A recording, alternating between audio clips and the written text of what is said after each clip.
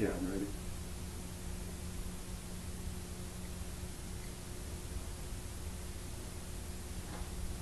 Okay. Welcome to Get It Growing, the gardening program of the Lafayette Parish Master Gardeners. My name is Genee Foley, and today we have with us Susan, Sandra Theall, and Doc Tate, who are both members of the Mike Bernard Acadiana chapter of the American Hibiscus Society. Tell us a little bit about Mike Bernard, because if you have an organization named after you, you've got to be an interesting person. Mike was a jack of all trades. He was a photographer, he was a farmer, he was a fisherman, an electrician, and most of all, he enjoyed hibiscus. He enjoyed hibiscus so very much that he joined the Baton Rouge Hibiscus Club before one was established here in Acadiana. He would drive monthly down to Baton Rouge for their meetings. There he met Mr. Bobby DuPont from Plaquemine, who had a nursery there.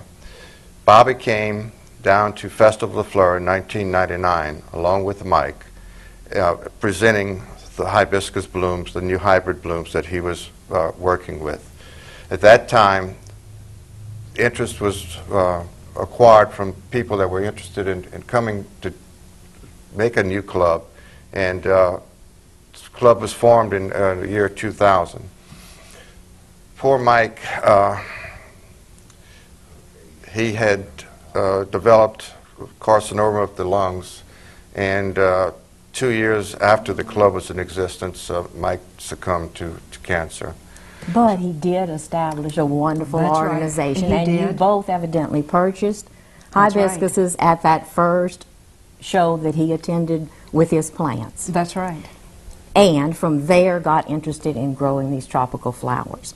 Tell us a little bit about how you would get a bed prepared. We always encourage people, before you buy the plants, know where you're going to put the plants so that you're not getting home and watering the plants for 2 weeks while you know, you've done that. Well, we've all done it. That's a big order, because you're talking about watering the plants already. Most of us in the hibiscus community keep our plants in pots over the year, because when winter comes, we can just move them into the greenhouse or under the carport or wherever you plan to store them, because they cannot stay out over the winter if it gets too cold, because they are exotics. So if you're going to plant them in the ground, that's fine for the summer. Drop them in the hole, let them enjoy them all summer, and then just lift the pot when it gets cold and bring it indoor. Okay, now what size pot are we talking about? Well, that depends on where you purchase it. Sometimes you might purchase one from a local nursery that might be already in a 3-gallon pot, or if you go to Festival de Fleur, you could purchase one that's in a 1-gallon pot or a 2. Okay, so it's fine to start out in that pot. You may start out in that pot, but usually you will graduate if you're lucky enough to keep your plant. Every year? You're Yes. going to move it up in pot size roughly Now, every if you year? must plant them in the ground, if you feel like you have, a rose bed preparation is ideal. Okay. You need good drainage. You need a pH of 6.5, thereabouts, and especially good drainage is what you adequately need, and adequate sunshine, 4 to 6, 8 hours a day. The afternoon sun is the worst sun, even though they are called tropical. The newer exotics are mostly subtropical, and hibiscus will stop blooming when the temperature gets over 90, 95, unless they are protected with some type of shade protection in the evening. So actually morning sun in our climate is best. better. It's perfect. That's the best. They require a lot of water, but it's best if you can avoid watering them late in the evening. You don't want them to have wet feet. That produces something called root rot, and so you try to avoid we're talking that. about really a lot of similarities with roses and all plants that we keep talking about here. Get that organic matter in your soil, get them in raised beds. As you can see, there are hundreds, probably thousands of varieties to choose from. Many colors. I think you were both telling me that you don't have a green and you don't have one other color. A true blue. A true blue. As most flowers don't have true blues. Right. But we're working on it. And you mentioned a few minutes ago a gentleman called Bobby DuPont. Now I understand Bobby won a significant award this year. Go ahead. Bobby actually won Hibiscus of the Year for the year 2004. Not only did he win the Hibiscus of the Year, he also had runner-up Hibiscus of the Year. The Hibiscus of the Year was Black Dragon, and the runner-up was Etouffee. Bobby is in Plaquemine, Louisiana with DuPont Nursery, and he has a wide variety of cultivars. He also has a website that DuPontNursery.com that people can order from on the internet, or he is more than happy to give you a tour when you go by the nursery. Now his award was from the American Hibiscus Society. Okay, there is an international society, There is. but his came from the American Hibiscus. That's correct. And that is the first time that anyone has ever produced two winners, first and second place. It's And the they're first from winner from Louisiana. That's The right. first winner from Louisiana. Yes. Mention perhaps 3 or 4 or 2 or 3 each of your favorite varieties that you have here today. Oh, my goodness. Well, let's start with, actually, they're small today, but these are red snappers. For some reason, men like the name red snapper. I don't know why, but it's usually a much larger flower. It's the heat that has made it small right now. This is a bicolor, right? Right. Red and white with Red a and little bit white. of pink And as it fades. this is considered a double. It's not, it's a cup and saucer double, as you can see. It's not a full double, but it is considered, as compared to a full double like this one, which is Yeah, turn it, yes. CERES. That's the name. Series. Series. Yeah. Gorgeous. Pronunciation for me is a little difficult. And this is a miniature double, mini ballerina, which is a nice full bloomer. Full bloom, I said the bush is usually completely covered with blooms. What about Nightfire over here? This is this one is an example of one that does have blue in it. The outer edges are considered blue. It's gotten on the blue tone. And one of the larger ones, possibly?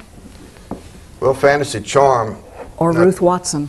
this is a half the size of what Fantasy Charm usually Right. is. Fantasy Charm can grow to 9 to 10 inch bloom and is a lovely bloom. They're a little bit stressed by the Heat. by the drought and the heat. We've had drought and heat, and that's made it more difficult. The Ruth Watson gets even larger than that one. This is Ruth Watson. It's again another double, more of a cup and saucer double. Right. They get perhaps this large. I've seen them as large as this and as high as dinner this plate at the size. shows when we compete. And then we have the real miniature blooms, this is called Psyche. It's more of a garden variety. By garden variety, I mean it'll grow on its own roots. Generally, it's a little more cold hardy than most of the hibiscus. Now, we talk about cold hardy and protecting them. Really, we're referring to below 40 degrees. Generally, the plants will tolerate our mild winters here, but if we do get 12 to 24 hours of weather below 40 degrees, then you will hurt the plants. All right, so typically you start watching the weather when? Probably at the end of November. That's what Yeah. that would be my guess too, and just getting Right. ready. And You just especially- start looking. Right, and if you have large numbers, you've got to prepare That's a right. little bit more than if you have only 5 That's or 10 right. plants to deal with. You bring them in where? I have 3 greenhouses that I bring mine into the greenhouse, but anything that's protected from the north wind, mostly, you can bring them into your garage, your basement, your laundry room if your wife will let you, or a sunroom.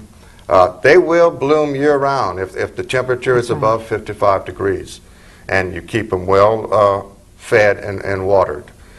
Now, if you're going to store them, they not need as much water or fertilizer, but you should bring them back out in maybe February, March, and start preparing them again for the spring. Let's mention, I know they don't have many diseases, but let's do talk about this wonderful example that I brought from my personal yard, because they do have problems with leaf insects and diseases. Yes. Cucumber beetles will eat, grasshoppers will eat. Grasshoppers are awful. you can have aphids generally around the buds, and the aphids are what they're called formed. Ants form aphids to secrete, because the aphids will secrete a sweetish secretion that the ants eat. So if you see ants around, you probably better be looking for aphids. Now, how do you like to treat various problems? If you have a good spray from your garden hose, first of all, and spray your plants on a regular basis, you will prevent a lot of problems. Just knocking them off physically with a water hose. Or you can use insecticidal soap or regular dishwater, a tablespoon to a gallon, and spray your plants, and acts as a suffocation, along with fine oil or neem oil. But only problem with using oils, be careful that you do not do it in the heat of the day. Right, right. Because it will damage the plants, it will scorch them and give you a problem. Other than the organic ways of treating them, there are insecticides that you may use, fungicides.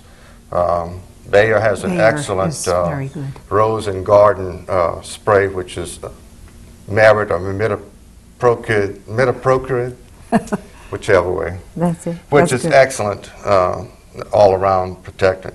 But you can use Arthine and the oil and the Merit, and that's a generally inconclusive treatment for them. And we need to talk a little bit about water, especially at this time of year. They need quite a bit of water when you have a drought situation like this. You can tell. Most of them will let you know whether they need a lot of water or not. They're droopy. Some tend to need more water than others. I would think that at this time of the drought period, a daily watering is almost required. A nice shower in the afternoon, in the early afternoon, seems to do wonders for them. It would be like you being out in the sun all day and then somebody taking a hose and showering you with it. I know I found, I didn't do this last year and my blooms were not as pretty. This year I watered every day and I showered them, and they love it. I mean, they're really doing well for me. And when you say watering, you mean soaking too. I mean a nice soaking, soaking, a good thorough but soaking. not late in the evening where the water can remain in the bottom of the pot and cause root rot. Right. Now, you were also telling me, and you brought a little grouping, her baby, Yes. her seedlings. Yes. If you want to do some hybridizing, you'll start off by pollinating two of your choice by putting the noses together. Whoever receives the pollen is the mother, whoever gives the pollen is the father. After a certain period of time, usually takes a couple of months, you will get a big pod that will turn brown, and when that pod explodes, you'll get something like these little tiny seeds. You get any number. I mean, some of them have only 4 seeds in them, some have as many as 20. Eventually, you'll nick those little seeds, you'll put them in a medium, in a little pot like this, and I have these 3 here. Midnight Liberty by Magic Carpet Ride. These are going to hopefully bloom in about 18 months. If I'm lucky, they'll bloom in 18 months, and I'll get to see a brand new variety. Right. Now, each cross that she does is going to result in unique and different varieties, but you only have to wait 18 months to see those. We do want to talk a little bit, you know, when we cover a lot of information in a program like this, people get a little overwhelmed. There are places you can go for information. The LSU Ag Center has a tropical hibiscus booklet, and we've mentioned before, anytime you get enthused about growing one particular type of plant like this, you start buying books, and you do a lot of self-education, and you've brought a few that are good reading material. This is the official tropical handbook of the American Hibiscus Society. In it, you have information on hybridizing, on planting, on propagating, and caring for your hibiscus. Now, the American Hibiscus Society, as a member, publishes what they call a seed pod. It's their publication, which has information in it year-round. Every 3 months, you get a seed pod, and it has information on the shows that the Hibiscus Society puts on, and on any information or places where you may get plants and whatnot from. And also, anybody that would like to be a member of our society may come to Ira Nelson Horticultural Center on the first Tuesday of each month at 6:30 p.m. You do not have to be a member to attend the meetings. If you have any questions about society or hibiscus and would like to know some information, please come and join us. You're more than welcome. Any plant society in town will be more than happy to talk to you for hours and hours and answer any question. Right. They've heard all the questions and they have made all the mistakes, and they can really save you a lot of time and effort and money. That's right. So attend any of these society meetings that you're interested in. And you have a phone number here? Yes, this is the phone number for the president of our society, Rick Landers. His number is 289-0403. If you would like more information about the society, please call him. I'd like to mention also that today's collection of blooms is brought here by Dr. Tate and by Buddy Short, who is a member of our society. We try to help each other out with the collection of the blooms. Okay, probably one question that we haven't answered. When people come to you and say, my hibiscus won't bloom, what's the answer? there can be a lot. There can be a lot of problems. It could be the heat. It could be overwatering. It could be underwatering. Lack of fertilization. Right. Lack of proper light, sunshine. Too much sunshine. Any number of things. You can't really tell right away unless it's something very obvious, like root rot or dieback. Right. So you may need some, sort of specialized information if you're having problems. You can go to the LSU Ag Center, you can go to the American Hibiscus Society, call our society, and they will be more than glad to help you. Let's talk a little bit more about some of these beautiful varieties. The gentlemen have gone to all the trouble to pick them. We certainly want to highlight a few more of them. Well, we're really sorry that we've had such an intense heat wave come upon us, because most of these blooms are supposed to be almost double the size. This but is now high you do voltage. Understand, you see, that any of the rest of us would be just thrilled and delighted to have these blooms, and they're apologizing for them. Yes, but when you can see the size in double their glory. Yes, this is high voltage, and normally it is a bloom about this large, just enormous, just as Red Snapper was, a great big bloom and Fantasy Charm over there. But size isn't really important. It's the color, it's the shape, the design. When we have our competitions, we go to shows throughout the year. They're not necessarily looking for the largest bloom. Right. They're looking for the color, the variation in color, the brightness, the consistency of the bloom, whether it's ruffled or smooth textured, or whether it's a single or a double. Now, the blooms that you see here today belong to the species Rosa sinensis. There's a bloom here which is Texas Star, which is a member of the hibiscus family, but is not a member of Rosa sinensis. No, these are a wonderful plant, though, too. They're a little native, very, it might be a good beginner's plant if you want to get into hibiscus and work your way up as the little...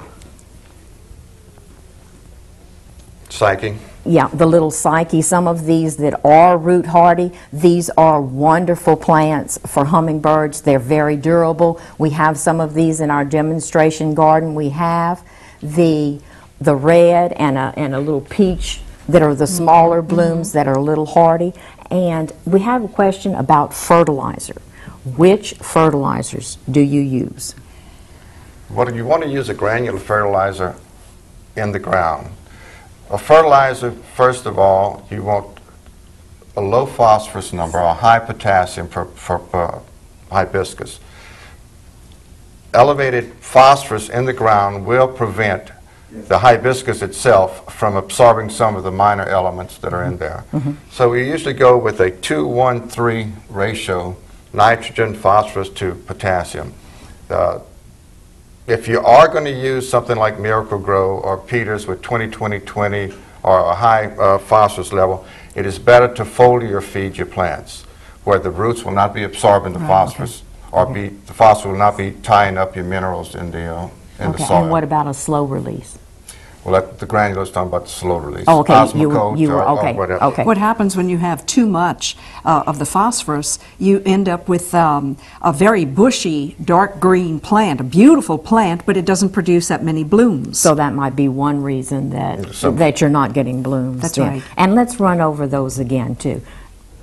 Because surely, if you're trying to grow hibiscus, you want those blooms. So run through just briefly again some possible causes of poor blooming.